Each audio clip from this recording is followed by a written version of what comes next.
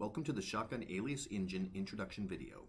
We will step through the new Shotgun menu that appears in Alias when you are running in a design studio that has Shotgun up and running. We will also start to introduce you to some key concepts that will help you best leverage the power of Shotgun and its ecosystem of products and components. First thing is to launch Alias from Shotgun Desktop Launcher.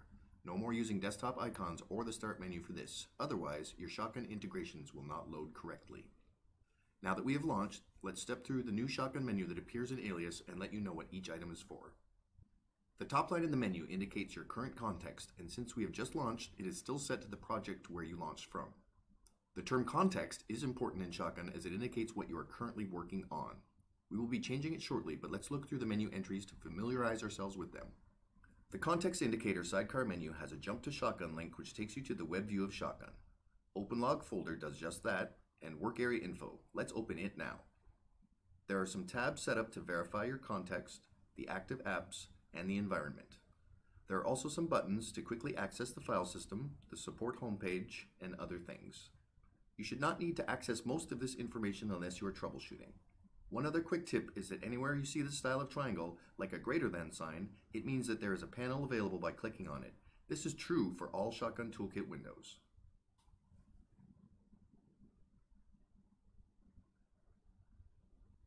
Let's access File Open, and as you can see, there are two versions of it. Don't worry, they are the same as there are different ways to set up menu favorites within the Shotgun Toolkit. Like in Shotgun Desktop, everything is customizable, so do not be alarmed if there are more or less things on your screen compared to the screen in the video. Shotgun File Open defaults to the My Tasks tab on the left side of the interface. You can also navigate directly into Assets, and you have various filter options available. In Assets, you can toggle between all the assets and just the ones you are assigned to. You can also use the lower filter area to show and hide tasks based on different pipeline steps. And of course, there is the search field. Let's just type in light to trim the list down to just assets containing the string of text. Let's go back to My Tasks to show more detailed information about the wire files themselves. For my design task on the doors asset, I have some files and you can see that it defaults to showing me only the latest version. If I toggle all versions, I can see a list of the other files available. The overlaid publish icon indicates that this file has been published. You can use the tabs to also narrow down what files you want to look at. The right mouse button has many different options available in case you need to revert to an older version of a file. You may have seen some tooltips popping on screen, so I will pause to show that there is information available by the tooltip in various sections of the File Open interface. I am now going to select a task that is new and does not have any work started as of yet. As you can see, there are no files found for this task. I click on New File in the lower left of the UI to start working. Let's go back to the Shotgun menu and note that the task named Alias Export Preparation for Asset SD12 is now the current context. You should also see that there are more entries in the Shotgun menu. We will get through those in more detail during this video, but the first thing we will cover is doing a file save to complete the basics. Select File Save to bring up the interface. The simplified dialog has all the logical defaults set up for you. You can change the name Scene to see how it affects the preview of the file name.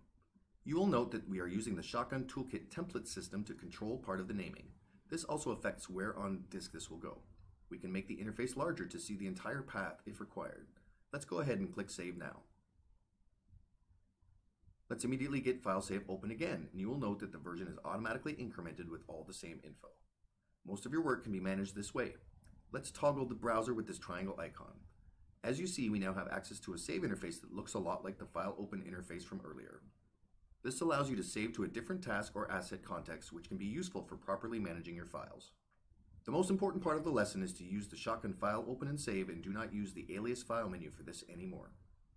That concludes the basics of file opening and saving using the Alias Shotgun engine. Let's move on and start to look at the publisher next.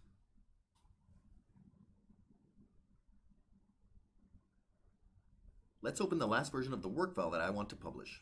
Now let's select Shotgun Publish to bring up the interface. The left side shows you the published plugins that are configured in your environment. There may be more or less items here on your screen once again. The bottom left of the interface has buttons that can be used when the publisher is run in standalone mode, usually launched from Shotgun Desktop. On the right side, we also have the task and link selector areas, which are already set correctly since we launched Publisher from within Alias.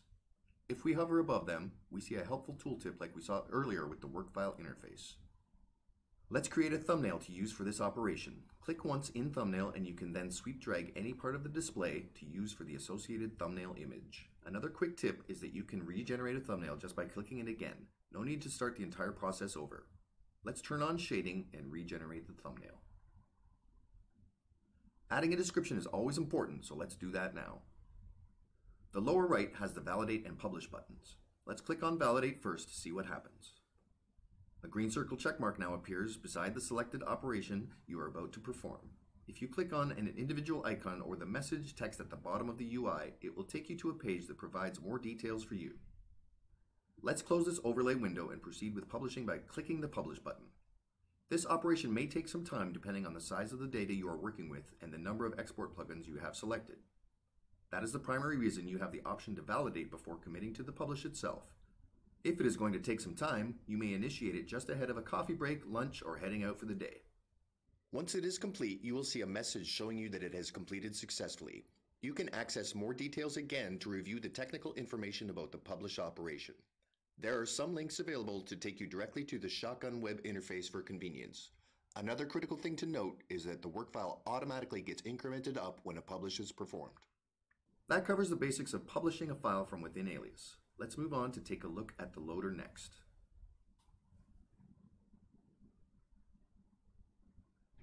We are back with the fresh launch of Alias, using Shotgun Desktop of course. To leverage the loader, we are first going to set our context to a task that has no work started yet. Just a quick refresher to use File Open and the New File button to achieve that. Let's open the Shotgun Loader interface and you will see that there are lots of similarities to the windows we have already covered earlier in the video. You see the Assets, My Tasks, and Library tabs to the left side of the UI. You have a text search field and the ability to filter based on the published file type, and once again, this is a customizable list, so your entries may be different than what is on screen. There are also some subtle differences for accessing documentation and the ability to change the views within the window itself. Let's select a task that we know has multiple publishes available to access a side panel using Show Details. As we toggle between the two different publishes, we can see the history of the previous publishes available in the lower right of the interface. You will see the Actions menu appear in multiple places, and if you hover over a current publish to see the tooltip, it explains what the default double-click option will do. We can note that it is different for wire files versus WREF files. For our example, we want to put together a few different WREF files, so let's navigate to the different assets we have set up and double-click to create the references in our scene. We can see that we get a message in the blue bar at the top of the UI and an additional dialog verifying our action is complete. Let's add a couple of more things to our file and then save our work. Let's now look at the scene breakdown interface. It is much more simplified and streamlined as it provides a list of publishes that are referenced in your scene. You can quickly toggle all elements that are up to date and all the ones that have a more recent publish available for you. Select All Red and Update Selected are optimized for you to pick up the latest data available and go. That covers the basics of the loader and its partner tool, Scene Breakdown. Let's move on and look at the Shotgun panel next.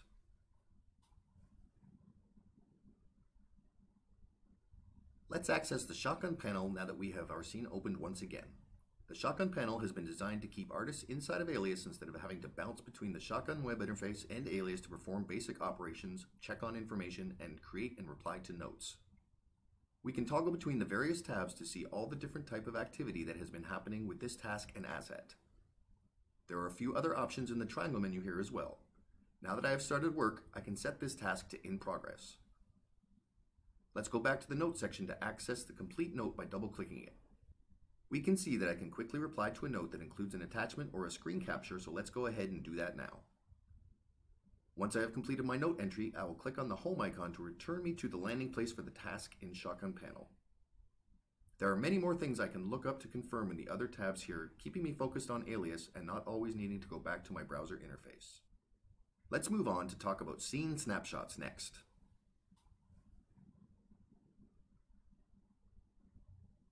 Let's now look at the Scene Snapshot tools. You can see Snapshot in the upper favorite section and both entries in the lower Scene Snapshot section of the menu. When I initiate a snapshot, I get a simple interface with the ability to add a description and take a screenshot. Let's go ahead and do that now. Once it completes, it indicates success and allows us to view the snapshot history right away. We can see the different thumbnails and notes we have created for ourselves. If we wanted to restore a specific snapshot to move forward with, we can select Restore to make it the current work file once again. Although this tool is not mandatory to use, it allows artists to explore some different variations that are tied to a specific version of the work file in question. It's simple but powerful.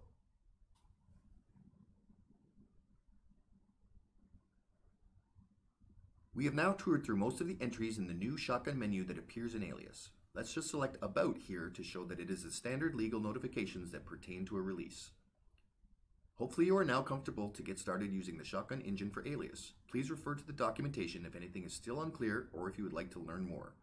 Thanks again for watching.